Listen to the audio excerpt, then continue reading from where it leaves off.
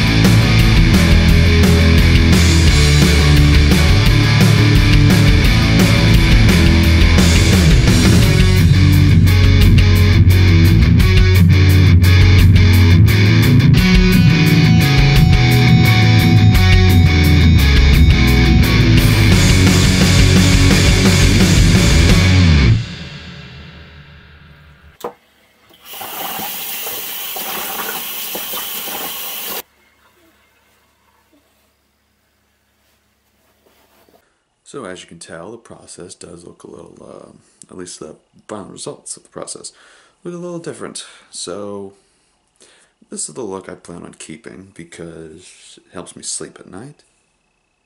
And I really don't,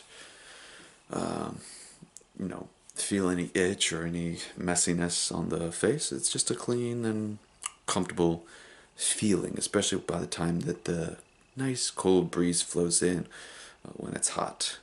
And for some reason, though, in the winter, it's been getting a little warm lately, so that always helps out.